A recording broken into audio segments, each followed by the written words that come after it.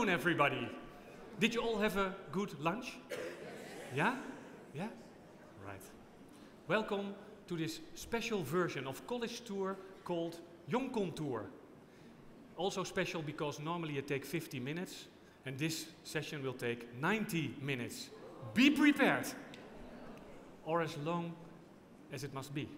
My name is Peter Kerkhoff and I'll be performing Twan Huis this afternoon. Your apostolic college tour host. But be sure, I won't make a career as a performer, so you won't see me at RTL Night, because I'm not such a good dancer like Umberto. We all know him. Yeah. I'm together here with Sebastian Den Bak, he's behind. Together with Sebastian, we will have a conversation with a special guest. She is a very special lady, but she's not a surprise anymore, because we all saw her this morning.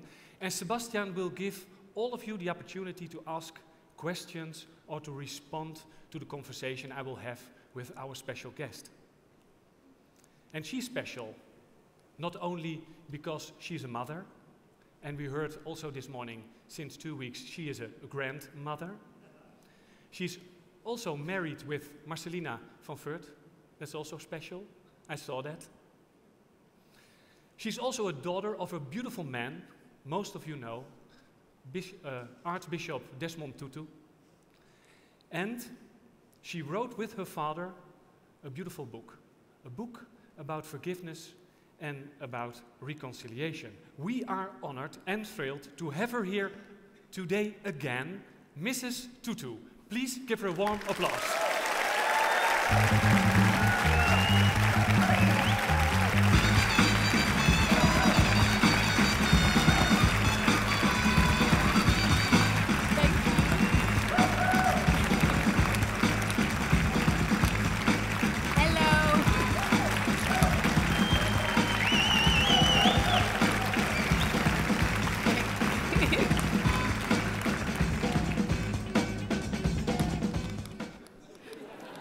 I see I forgot to wave my magic wand, so you still have your South African on, huh? Thank you for being here. Thank you. This is our audience. They will listen to us and we give them the opportunity to ask questions. Shall we start? Yeah. Take a seat. Thank you. So, we met before and you allowed me to say Mpho. I did. Some people say Mpho. But that's wrong. That's wrong, yes. But it's difficult for us to use, to pronounce your name correctly. Can you help us? How do you pronounce it correctly? Okay, say like very nice. Can you do it? Mpho. Mpho. Mpho. Done. Mpho. Mpho. Are you surprised that all these youngsters over here are so enthusiastic about you? Are you surprised? I think about me, I think the youngsters are enthusiastic, and that is a wonderful thing, yes. Yeah. They're enthusiastic because they're young. Yes. They also get enthusiastic when they're older, it's okay. Yeah, yeah, yeah. Yeah. There are some older ones. Yeah. And enthusiastic too, yeah. Oh, yeah. So your earrings. Wait, sorry, this is what comes of wearing 60 million. 60 million earrings. Oh, okay, you're so flexible. Let's see. That's yeah, great. Okay. Okay. Yeah. You're here for about 2 years in the Netherlands. A year and a half. Year and a half? Yeah. Yeah. What do you love about the Netherlands? I love my bicycle. Oh. I love my wife. I love that it is sane. I love that it is safe. I love that it is well organized. Yeah. And you can say that because you can compare it to other countries where you've been. Yeah. This is true, yes. Yeah. What is it like to be a grandmother since 2 weeks? My mother said if I had known that it was so much fun to have grandchildren, I would have had them first.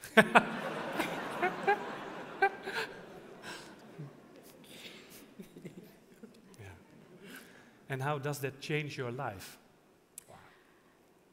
Oh, actually, it changes my life because I see my daughter becoming so much more grounded, so much more responsible, so much more. There is somebody in the world who I have to take care of who is not me. And that is, yeah, it's an unbelievable transformation. Yeah. Beautiful. It also sounds a little bit like there's already a bridge between your grandchild and you. Even though it is a he, eh? He's in South Africa. He's in South Africa, yes. But I was in South Africa when he was born, so I got to meet him very soon after he was born, like an hour or so. And he's the most beautiful baby in the world. Of course. Every grandmother will say that. Yeah. Yes, but I'm right. Yeah. You were participating in a service this morning. Yes. Yeah. And how did you experience this morning's service overall? It was absolutely beautiful. Sometimes a little incomprehensible. My Dutch is sketchy. Yeah. So there were bits that I missed, but I loved that all of the people who participated in the service, they brought themselves and presented, themselves. Yeah. Just it was especially the young people, the younger people.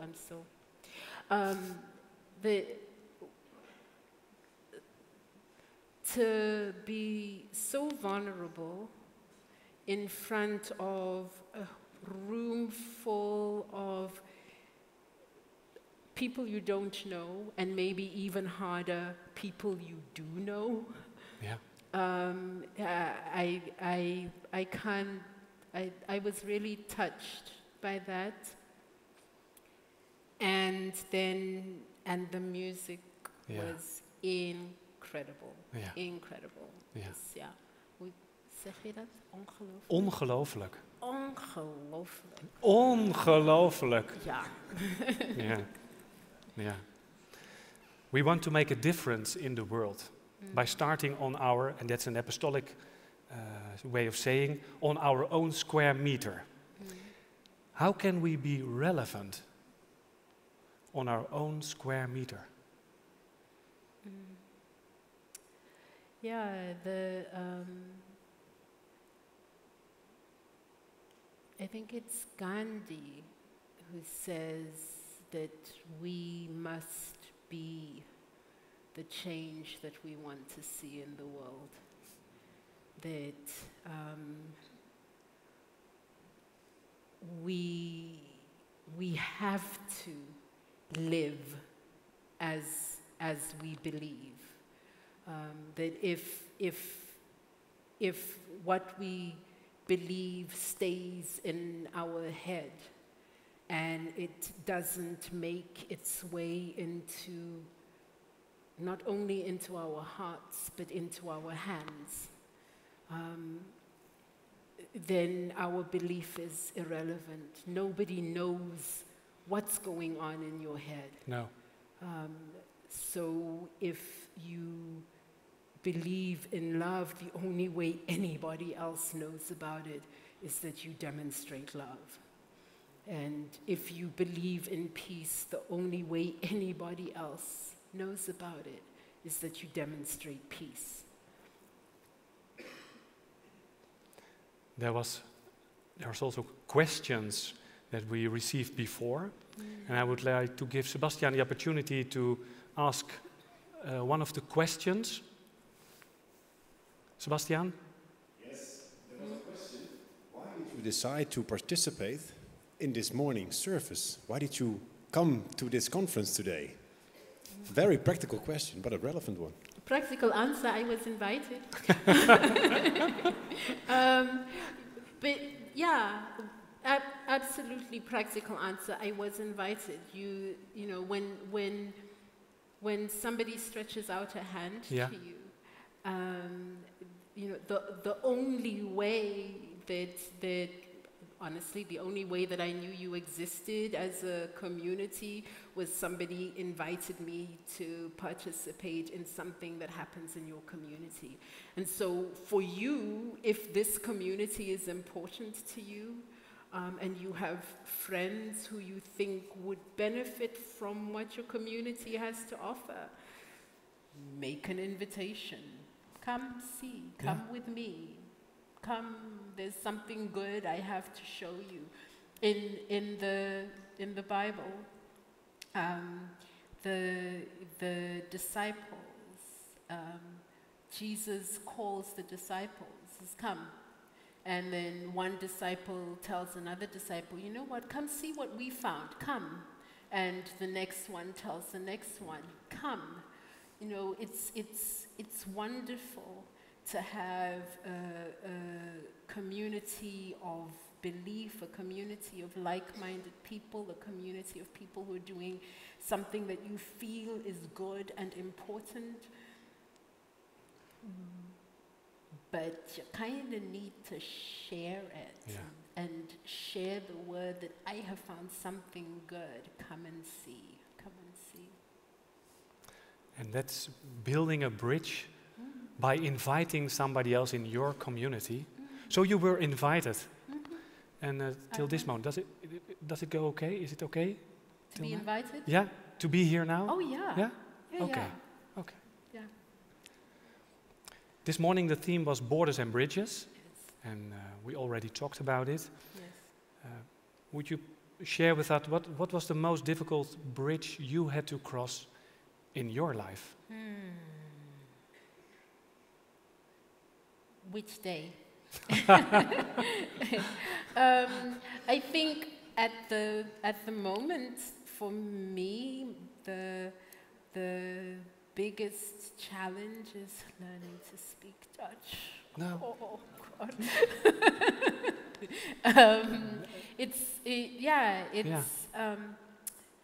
So in my mother tongue, in Xhosa, which most of you can't say, when you say I don't speak a language or I don't understand a language, you say I don't hear it. You say andisiva, isiBhunu, is it Dutch? So I don't hear Dutch. And it is literally what the experience is like of not speaking the language that surrounds you.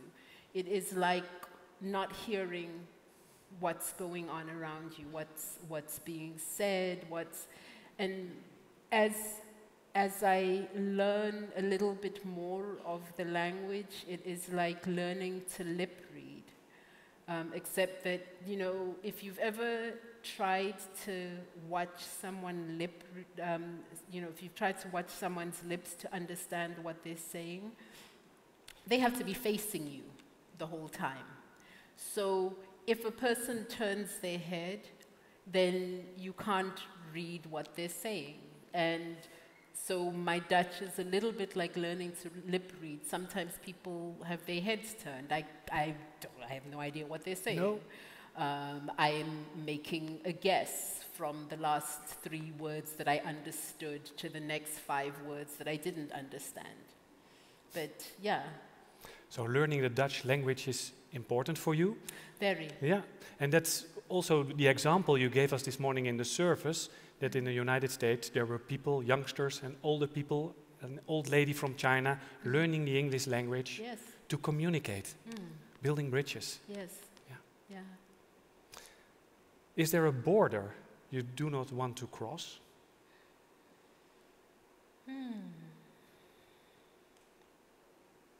I don't know. I think that borders and bridges, they show up where you don't expect them. And you have to decide when you get to that border, when you get to that boundary, do I want to go over to the other side? I think as a parent, one of the jobs that you're constantly engaged in is kind of setting down borders.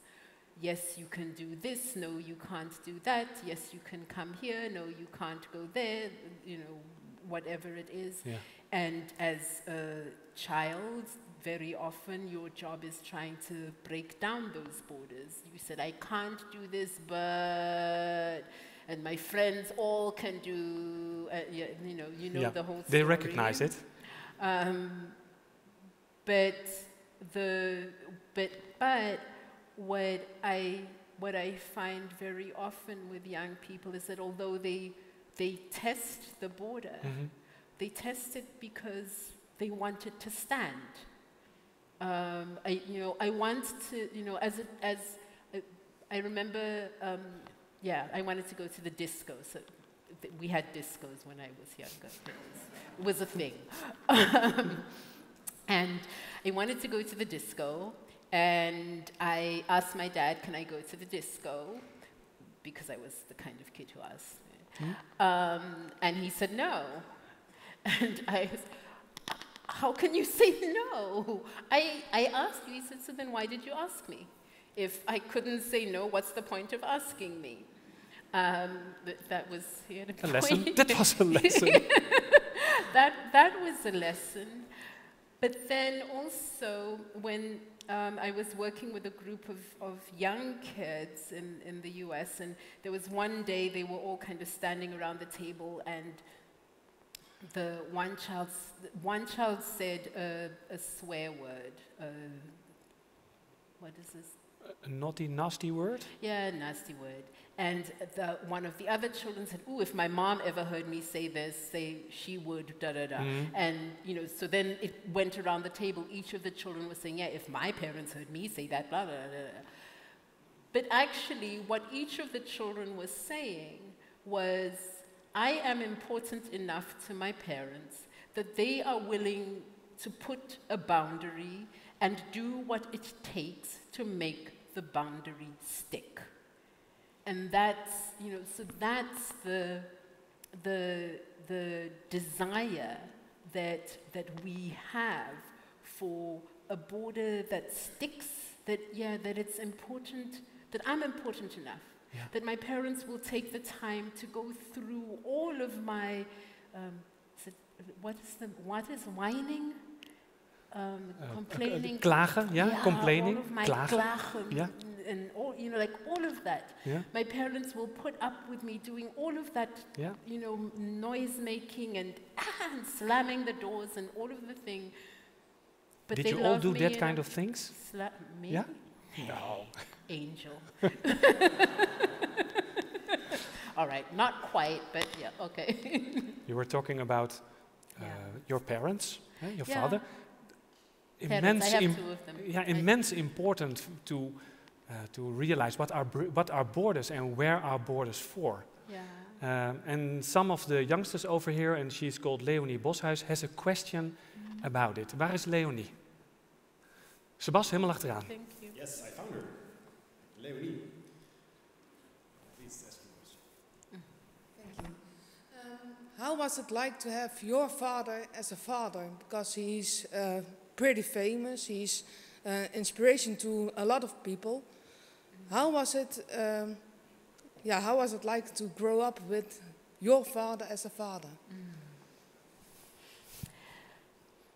It's a really good question that is almost impossible to answer. He's the only father I ever had.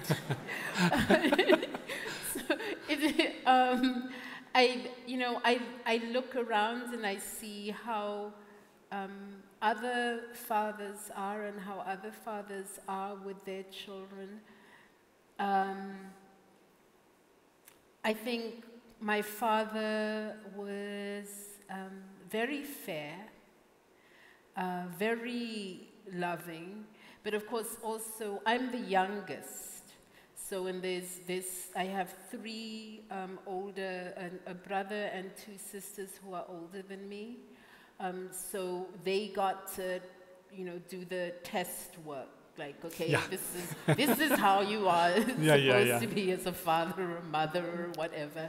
So by the time they got to me, they were pretty laid back. So I think, in one way, I probably had it easiest of all the children. But I think, for the most part, the way you see my father is the way he is. He's not one person in front of the camera and another person when he gets home. He's really, that's him. Leonie, goed? Mooi. Yeah. Yeah. So, a father and a mother help you to show you where the borders are and why they are there. And then you have to make your own decision. Do I cross the border or do I respect the border? Which lessons can you draw from that decision-making process? Do I cross the border? Do I make my own borders? Or do I stick to the border?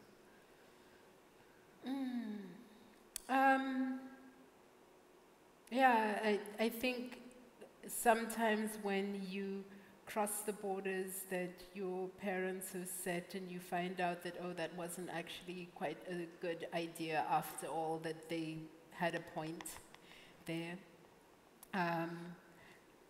But sometimes you cross the borders that they set and realize that, this is the way they lived their lives and the life that I live is different. And there's a point at which I have to make my own path and my own choices.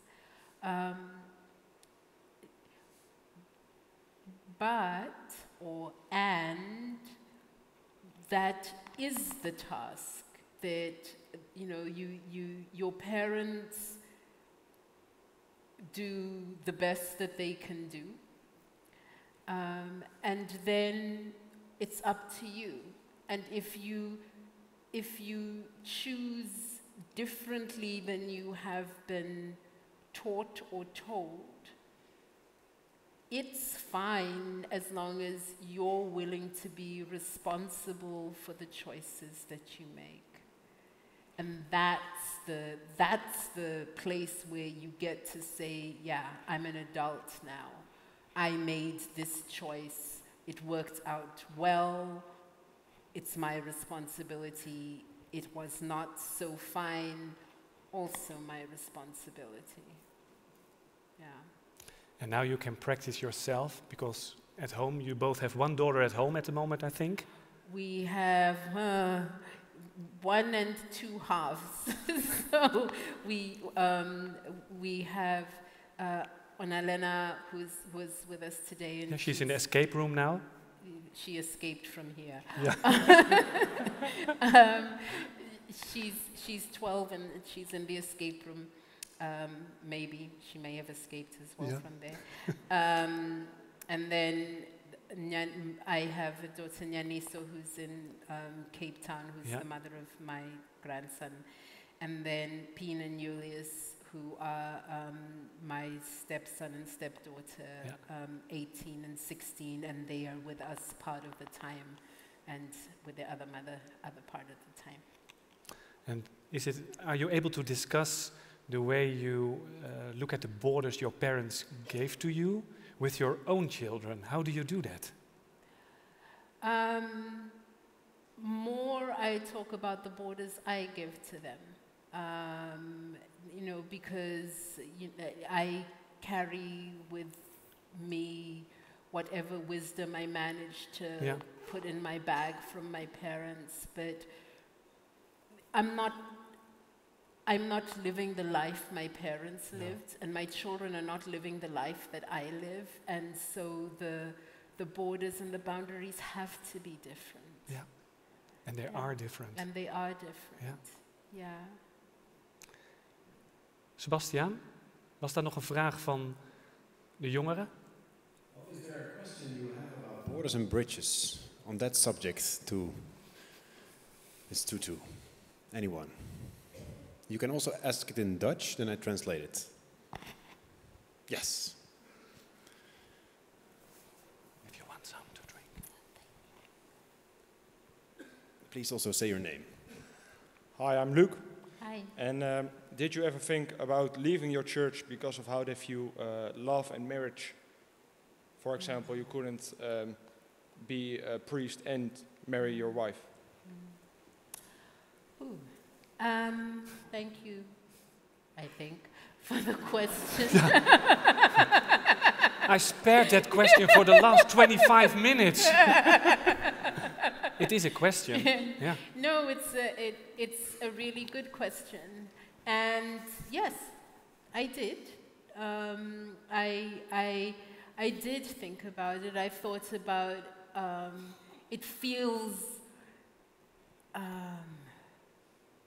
feels hugely inconsistent to me to say we worship a God of love, and in the same breath to say, but we prescribe where love can be. Yeah. There's like this is love and this is something else. I don't know what it is.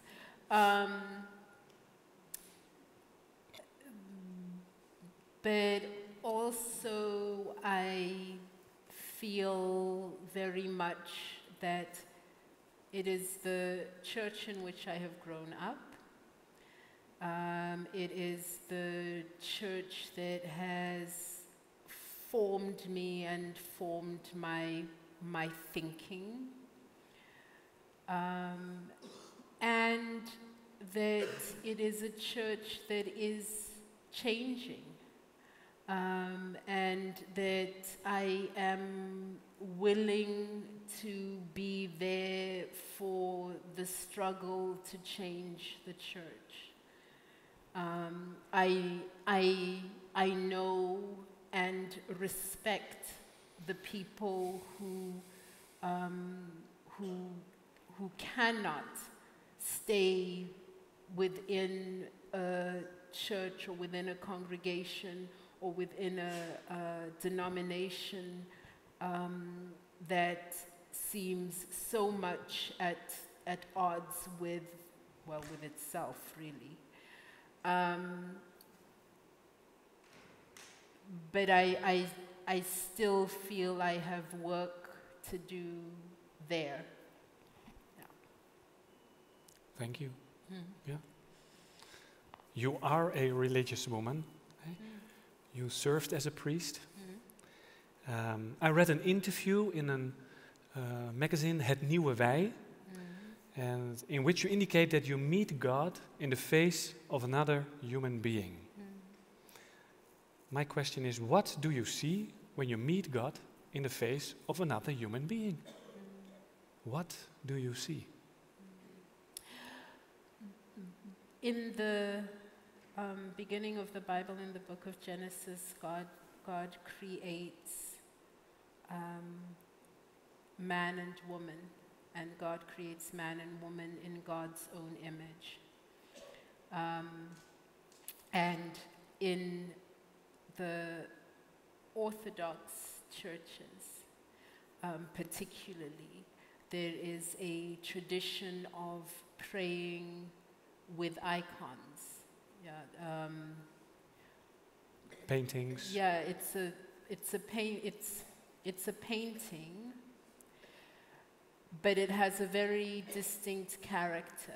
So an icon, one thing is that an icon isn't dimensional. It is specifically, and you don't paint an icon, you write an icon. So even though the image is an image of a face or of a person or of a scene, it's an image of a scene, but you describe that as having written the icon. And it is written, you don't pray to an icon, you pray through an icon. So the idea of an icon is that you see through the icon to the face of God. And one of the famous icon writers would say, if you want an icon, don't go and buy an icon. Walk outside and look at the faces of the people around you. And you will see through each face to the face of God. And so what do I see when I look in the face of others? I see the face of God, of God's love and joy and grace and generosity, of God's pain and sadness and loneliness. Yeah. Where in your tradition, you say that we are from the same source. Yeah. And in fact, in almost every tradition, we say the same thing, that we are from the same source, that is God, that the ground of our being, what it is that makes us human in the way that we are human is that, we are all from God and of God. And that it is in all of us together that you get to see God, not each of us as an individual, but all of us together. That's where you see God. Thank you. Also this morning you were talking about Ubuntu. And I thought you were saying it was a philosophy. It's about people and how you look at people. Maybe you can help us. What is Ubuntu in its essence? Because it's not a religion, I think. No, what is it? Can you help us? In Xhosa, we say umntu ngumntu ngabantu. A person is a person through other people.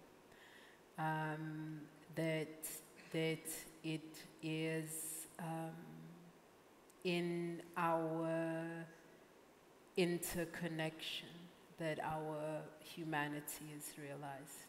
So that, sort of that I think the prophet said, the apostle said something like that this morning about that you're not he didn't say island. He said no person is a, what did he say? Can somebody help me? He said something like that. A vergissing, a mistake. Oh, Nobody, he said, mistake. every person has the right to be there. Nobody is a mistake. Yeah, so Dankjewel. Thank you. So both nobody is a mistake, but also nobody is a thing by itself. That we are interconnected and we are all intentionally part of a whole. Sounds to me like a little bit of religion. Yeah.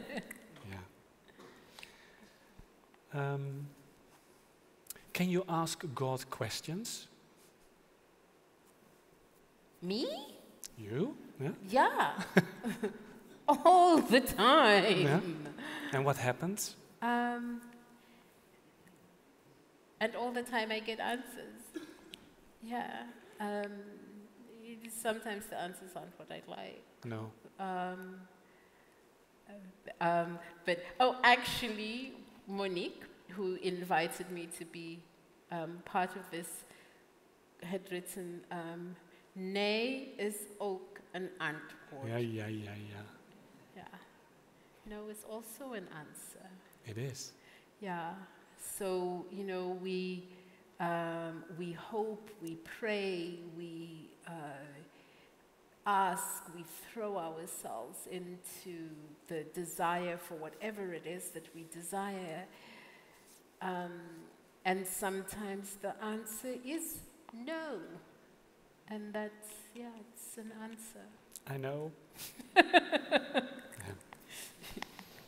Going to the next part, and that's about a book called The Book of Forgiving. Mm. You wrote that book together with your father. The book is especially about forgiveness and reconciliation. What made the both of you starting to write this book?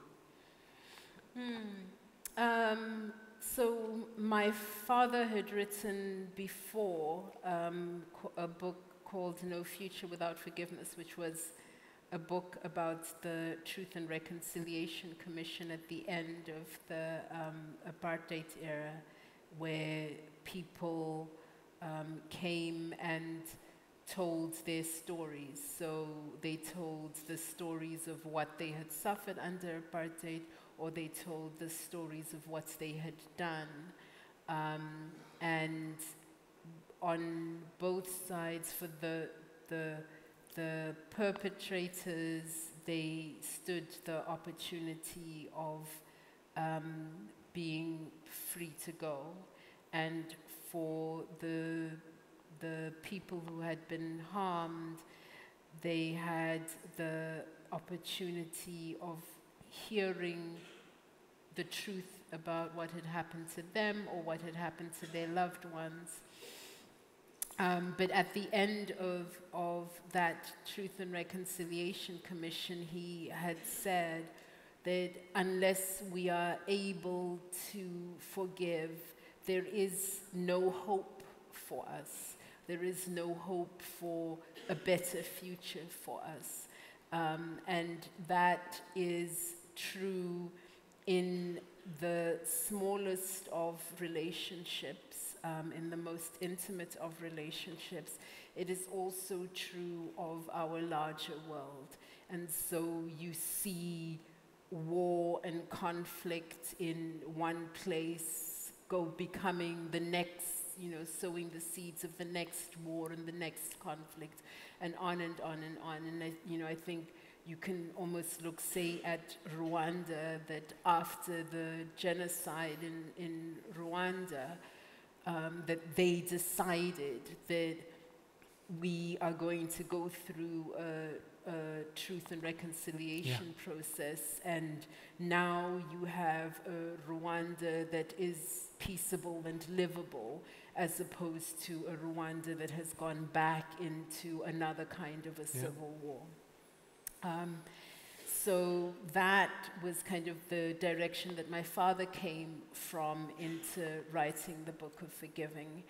And for me, the direction was that in my preaching, I preached a lot about forgiveness and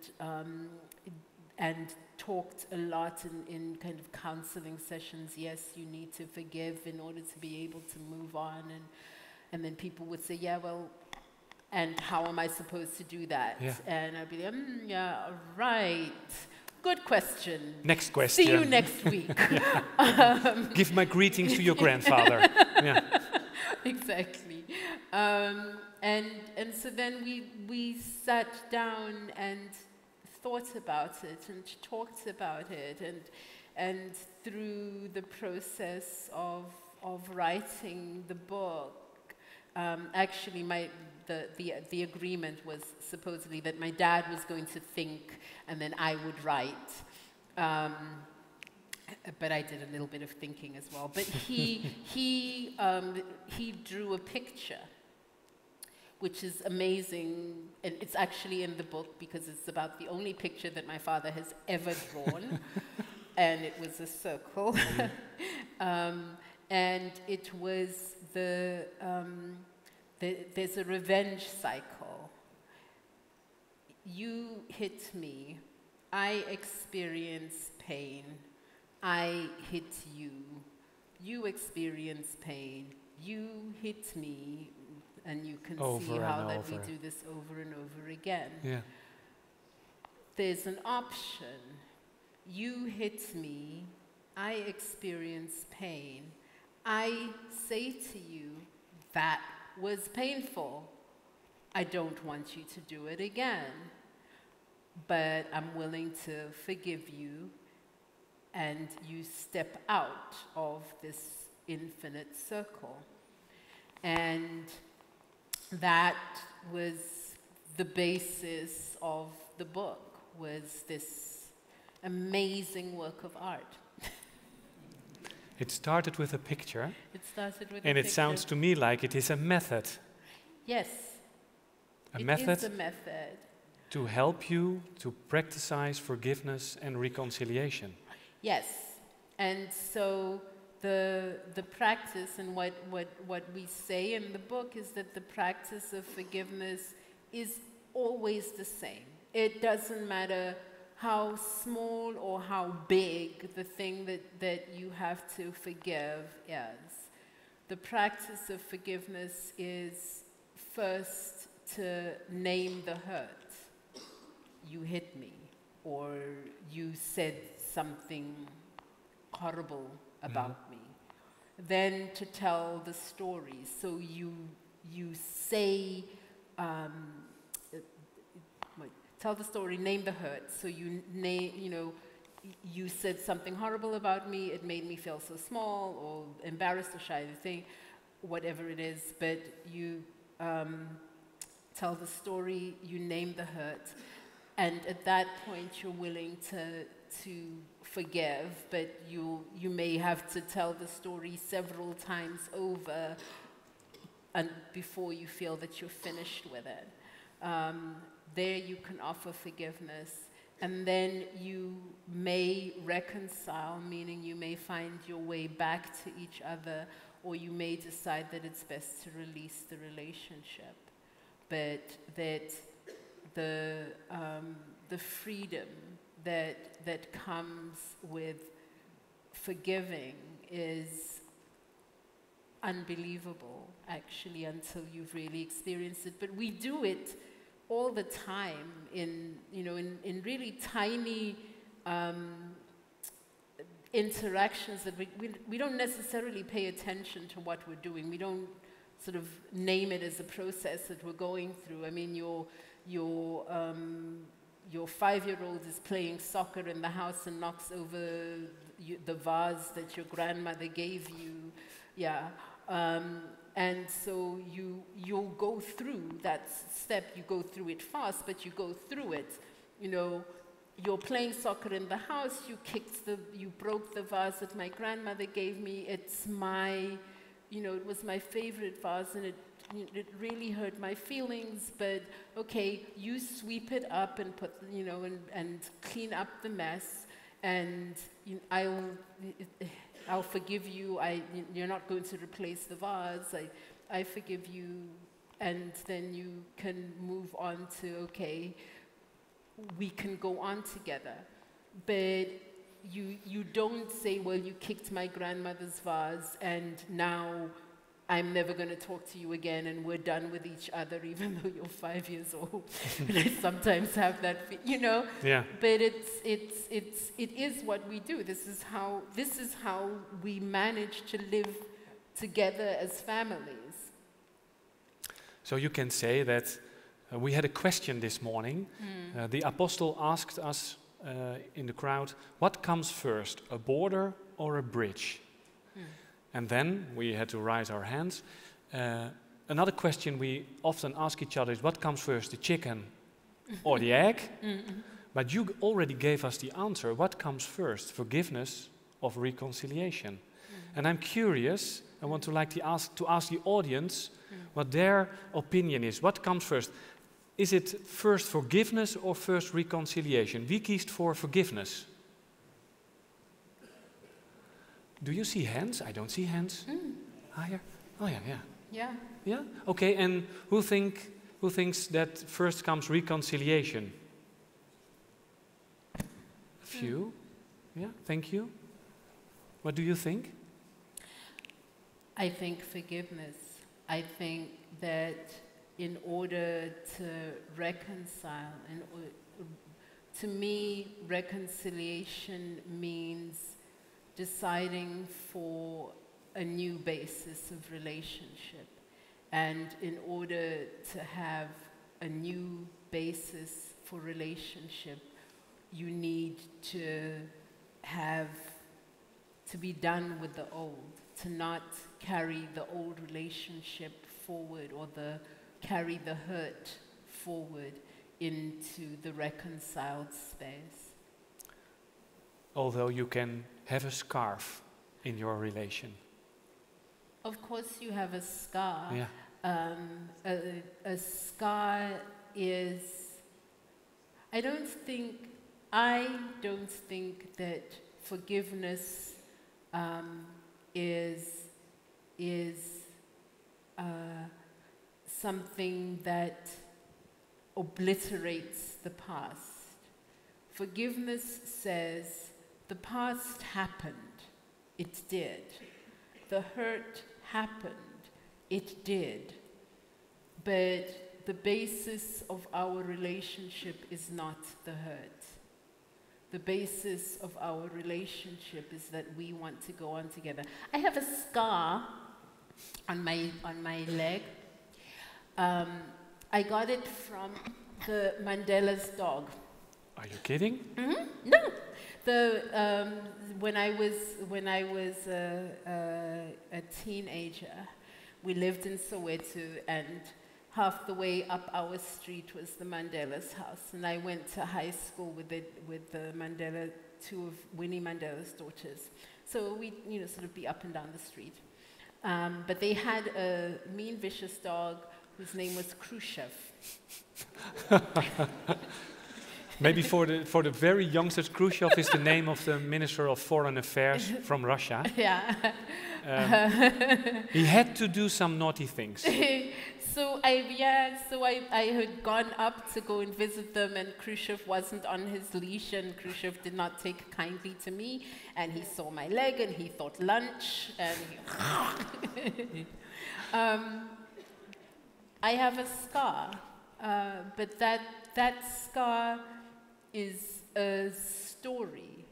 It's not anymore the hurt in your life. central thing about my relationship with those people, or with the dog, for that matter. Is he still alive, do you think? I don't think so. No, neither do I. No. Please, Sebastiaan, hiervoor is een vraag. Yes, great. Van Broeder Wijbinga, from Perth. You met him before, eh? I did. Can you please state your name? Nice conversation. Can you do your question in English? Yes, I was planning to. Because in the English language, it's sometimes that forgiveness and forgetting go hand in hand. You need to forgive and forget. What is your outlook on that? Hate it.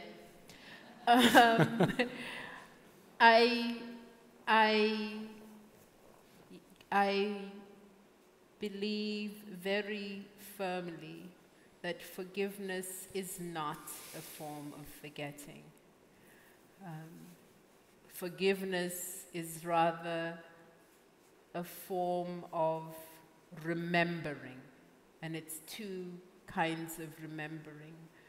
One, it is to remember who you are. You, as a person who is able to forgive, are able to claim that that power and that generosity to be able to say, the person who hurt me tried to define me, but that's not who I am. I am this courageous, beautiful person made in the image and likeness of God, and that is who the person I claim. And the second kind of remembering is that in Paul's letters, he talks about us being members of each other, like we are each other's arms and legs. We are part of each other. And the second kind of remembering that is forgiveness is that we call each other back. We become members of each other again. In one of the most moving things that I saw in the Truth and Reconciliation Commission, I went to a few of the hearings, but in this particular hearing, there were 7 women whose sons had been set up by the South African police and then killed. So they had been set up, they had been given weapons, but then when they went to use the weapons all backfired, and so these young people were all killed. And then there was a scene on television of the police dragging these boys' bodies, their dead bodies, just dragging them to the police vans. And one of this group of policemen came to the commission and told the story of how they had set up these young boys. And the one mother who was kind of the spokesperson for these mothers heard this young man's story. And the first words she said to him were, "Mtanam," which means my child.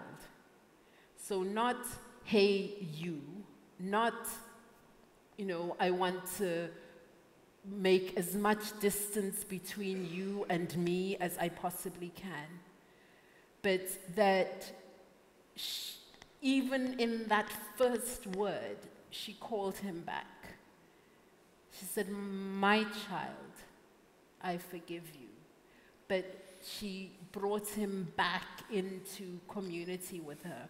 And I don't know how many of you have heard or read there's a story in the Bible about the prodigal son. And the prodigal son is this young man who one day goes to his father and says, Dad, I want everything you're going to give me when you die, and I'm going to go off and go do my own thing. Well, he goes off and does his own thing and runs out of money, ends up coming back home, says to his father, Father, I have sinned against heaven and before you, and I'm so sorry, and even if you'll take me back as a servant, I'd much rather be here as a servant. And the father says, no, come back, you're my son, I love you, and I'm going to throw a party because I'm so thrilled that you're home. And his older brother says, this son of yours, not my brother's back, but this son of yours. I'm putting distance between me and that guy. That the jealousy that can do this, and the forgiveness that does this. Beautiful story.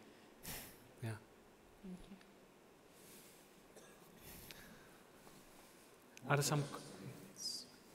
I recognize a young lady, she's called Maaike. Hi. Yeah, thank you for sharing that story, but I want to ask, what if the other one doesn't want your forgiveness? Yeah, Yeah. yeah. So my dad says, forgiveness is like sunshine. Yeah? So, well, not so much here in the Netherlands, but in South Africa. God gives us the sunshine, when the sun shines. It's up to you whether or not you open the curtains and let the sun shine in. The sunshine is there, and it's up to you to receive it, enjoy it, participate in it. When you forgive, you have forgiven. This is your offering to the other person. The other person doesn't want your forgiveness, doesn't want it now, doesn't realize what it is. It's still there. Yeah. It's for them to take when they want it, when they can receive it. Yeah. Thank you. Sometimes. Yeah. Yeah. Sometimes time. This over. Another question.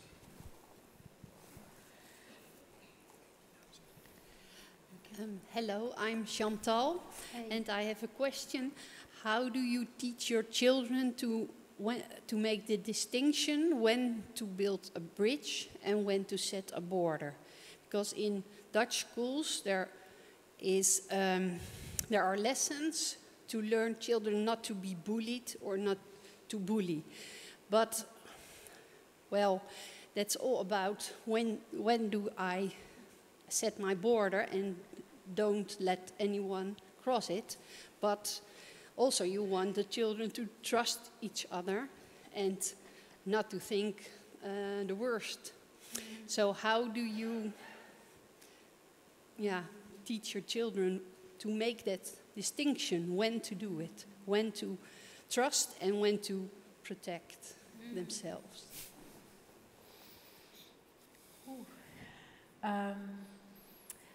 Such easy questions we get. Not at all. But we have to share with the audience that you said to me, don't tell me the questions. Yeah. Yeah, don't tell me the questions. I want to be surprised. Yeah. And you want to give, I assume that you want to give an authentic, fresh thought or meaning. Okay. Indeed. So this gives you 30 extra seconds to think about the Thank question. you. Yeah, there isn't a one-size-fits-all No. teaching.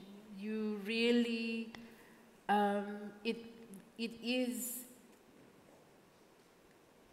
living with the questions that come up in your life. The discussions about bullying and being bullied, they're not only at school, they come home with the children. Mm-hmm. And with your children, you know, you do have to say, yeah, this is permissible, this not. And it happens even at home. The children try to bully us. Mm-hmm. and even at home, the borders and boundary setting, they have to do, but we have to do as well. And in all honesty, our children learn much more from what they see than from what we say. And so if you want your children to have healthy borders, then you practice healthy borders with your children. If you want them to have relationships that are loving and trusting, then you show them loving and trusting relationships. And that's, yeah, it's the best you can do. And then the circle is around practice, Yeah. what you preach. Yeah. Yeah. Yeah. But it can be difficult, and maybe, I do not know, maybe she is a mother, and I'm a father, and it's difficult to raise your children, because maybe you said it also, I won't do the same things as my parents did, and then somebody else is telling you you're acting like your mother. Yeah, you recognize that, and me too. Some small things about forgiveness and reconciliation. You help us with giving us a method, a way of doing forgiveness and come to reconciliation. But how do you start when you do not have enough energy or power to start the method? You don't want to stuck into the mess. Can you help us how to start? What helps? I think that's already the start. The start is wanting to start. It's, it's always, there's a moment before you even want to forgive, when you're so stuck in the whatever it is that you're stuck in. When you're so angry or so hurt, and that's where you're dwelling, and you don't want to, you're not interested in finding a bridge anywhere. And then there's the next moment where I want to be able to forgive this person. I don't have it in me yet, but maybe there's a moment that will come when I have moved from no to maybe, and then from maybe to yes. Where comes God in this process? Everywhere. In the book of forgiving, there are a lot of poems or prayers or whatever. Those were all they were all my conversations. They were small conversations I was having with God as I was, as I was. Yeah, I prayed my way through them. That was how the poems came. This was the conversation I was having with God, and how do I hear God? Yeah. That is how it happened. Yeah. Yeah. We come to an end of our conversation. Yeah. We already used more than 50 minutes, and Twan Huis is only using 45 minutes. Yeah. But I don't think a lot of us have the opportunity to ask you a question in our lifetime. Okay. So this is your last chance. Who wants to ask another question? Oh, Luke. Okay, Sebas. Hello, my name is Miriam, and I was wondering if you ever experience any cultural or perhaps religious differences between you and your wife, and how do you both handle? Marcelina, let's go to come in. Thank you for your question.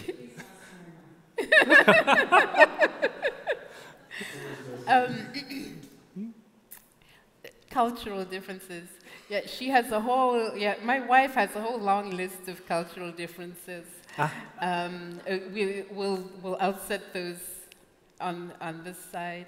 Religious differences. Well, my wife is an atheist, which makes life very interesting. There are, for Marceline maybe to know, there are other atheist apostolic too. So there's another one, but there are more. Yeah. Yeah. And but there's a, yeah, there's an ethical sense in my wife that makes our life together possible. And there is a mutual respect that also makes our life together possible. So yeah.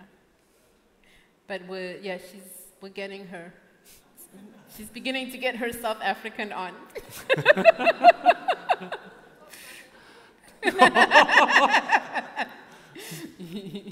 Marcelina said we talked about that the way back. Yeah. I saw some other hands, Yeah. maybe some other questions. Sebas. Hey. Hello, I'm Martin. Hi.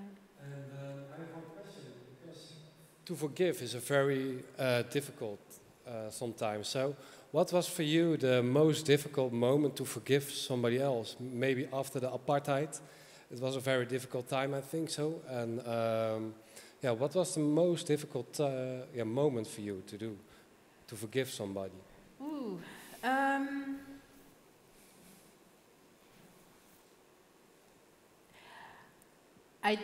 I don't 100% know.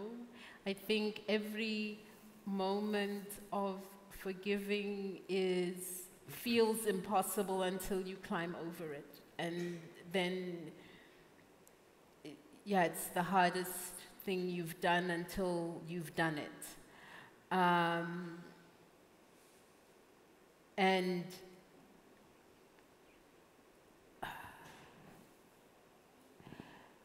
yeah.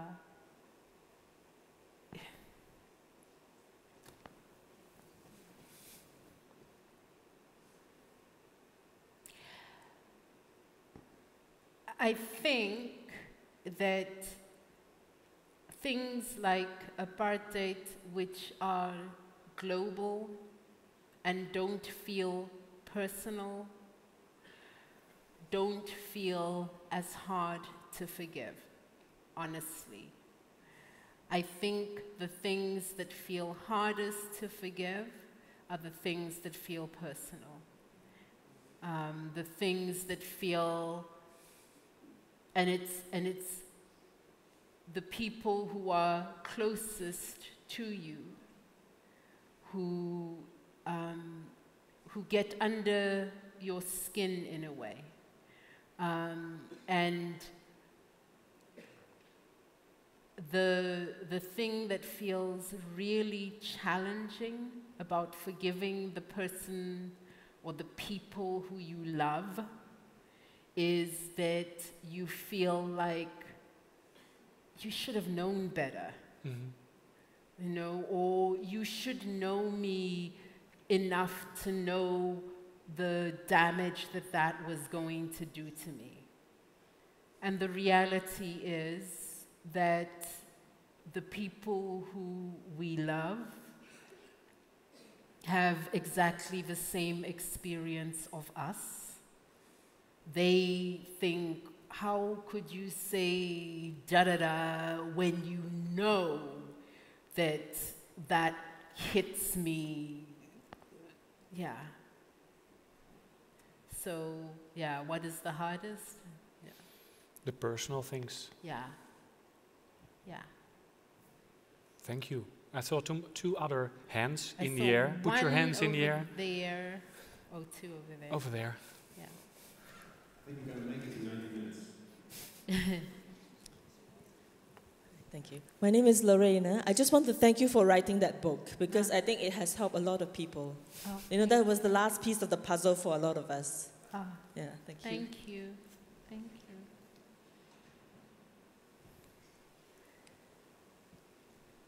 Hi, I'm Florian. I really like your story about the 8-year-old girl who thought you were sisters. Yes. And it reminded me of a story of, I think, 8-year-old boys, a darker-skinned one and a light-skinned one, who got the same haircut so their teacher wouldn't be able to tell them apart. And I think children have some sort of childly blindness for those things. But it seems as we grow older, we lose that, and which is a shame. So I was wondering, what is your view on that? Is there any way we could retain it?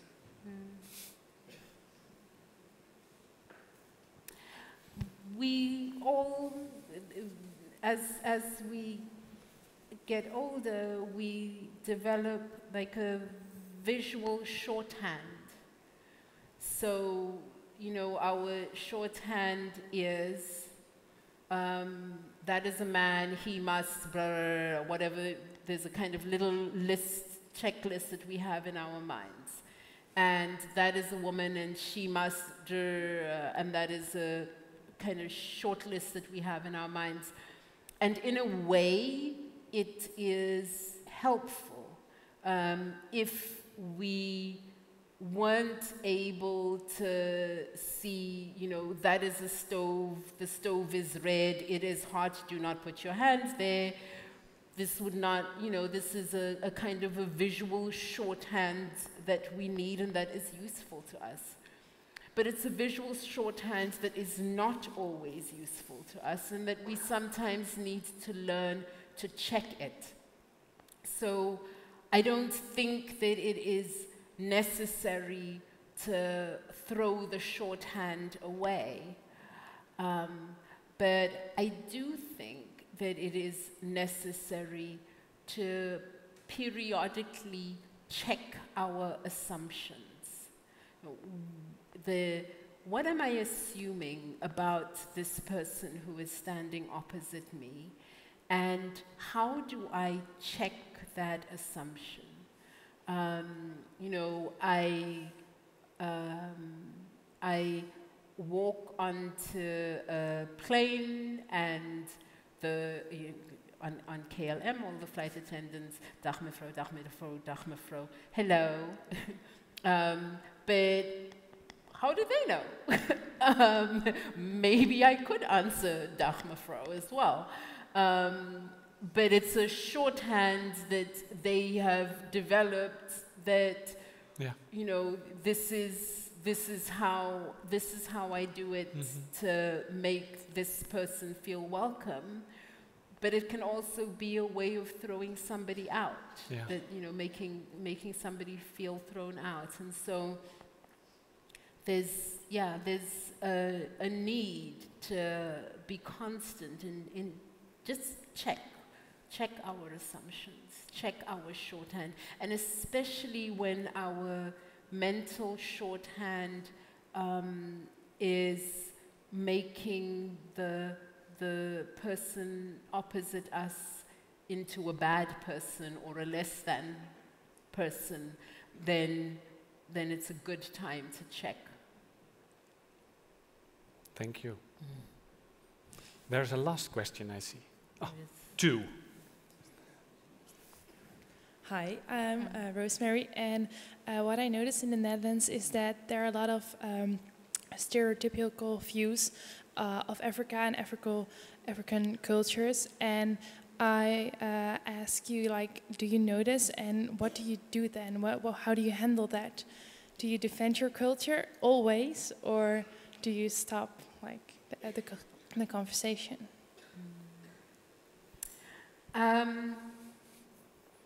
I have lived in enough places in the world that aren't Africa to come to an understanding that I sometimes get to be the representative African. And I decide whether or not I want to be the representative African in that moment. So, you know, well, because, you know, you get sometimes you get this, well, you're from Africa, what do Africans think about? The whole continent? Yeah! I'm the all African representative council is me. Yeah, so it's not so much here, not so much in the Netherlands, particularly because people seem to, at least in the area that I'm in, people seem to be much more widely traveled. But yeah, certainly in the US, I got that a lot. Yeah, but then it really is a matter of deciding, am I going to take on the ambassadorship, or am I going to, yeah, I don't know. Yeah. I saw a question over there, Sebas. Yeah. Another last question? I got the last one. I was quite touched. My name is Bright Richards, and I was quite touched this morning when you explained the story about how you help these migrants in America, especially the refugees, to build bridges to their new society. So I would just want to find out, are there some examples about also how you helped the indigenous inhabitants, for example, like America, to also build bridges with the new people in their community? Thank you. Well, it was, I guess, two of the easier things. One was working in that ESL program, English as a Second Language program, and that it was that there were Americans who worked alongside me, teaching English as a second language and helping people to build bridges into the American community. Also, that for 5 years I ran a scholarship program for refugees, and in that scholarship program would work alongside the refugees and also alongside the receiving communities, so the receiving university communities, to provide support to the refugees, but also to provide support to the communities and orienting them, sort of how do you understand how to work with the people who are coming in, what are the expectations. So for instance, in one community in New Hampshire, the community had been incredibly welcoming of one young woman and her 2 children. And they had given her all, they brought blankets and furniture and food and so on and so on. And, she had not been effusive in her thanks, and they were like, oh, okay. And then she held a kind of a potluck dinner, but bring and share kind of dinner for the people who had helped her, and asked one of the members from our staff to come. And the member from our staff said to the people who had helped her to integrate that in our culture, when you are overwhelmed by generosity, you don't say thank you because you do not have enough mouths to say the thanks that you need to say. And so I offer this thanks on behalf of my sister, because you have been so warm and generous to her. Yeah. Beautiful. A wise lesson. Yeah. I asked you, did you ever saw a college tour and you saw one of the series? I know which one. And there's always a last question. And the last question is, what is the best advice that you can give to the young people present here? What is the best advice that you can give to the young people and some older present here?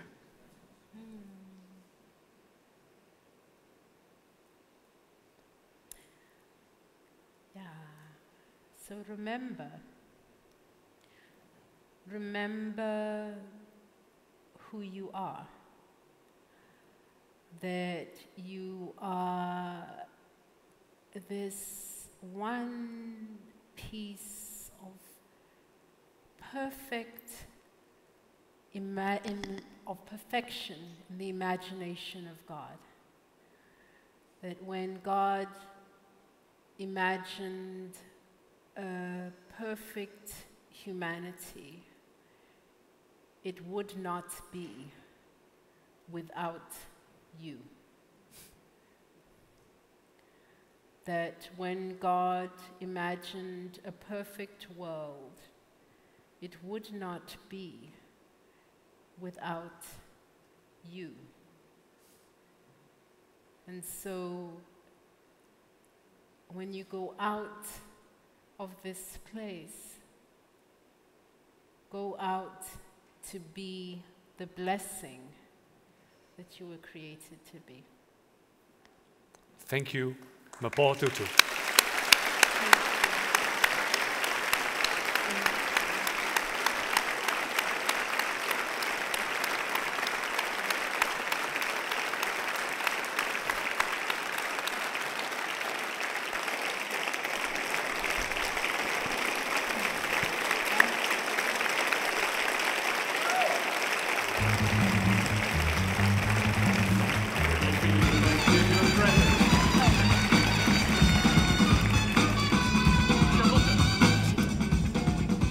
Waar is Charlotte?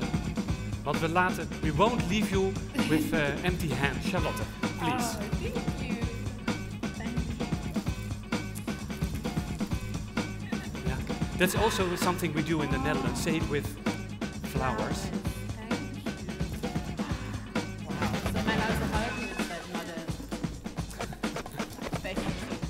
You get a big hug, and we gave you a book from Frank van Ham, who lived for several years in Soweto, together with young men, helping them, making art, and he's making this book Ubuntu. Thank you. Look at it. Thank you. Thank you. Thank you. Mpho.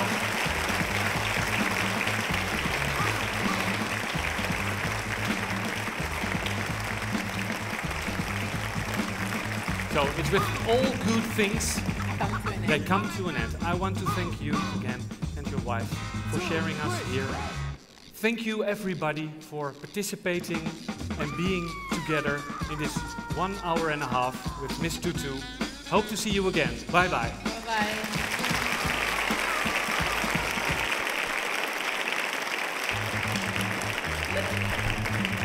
We now invite you all to go to the hall next door for the final session of the conference. Thank you very much. That way.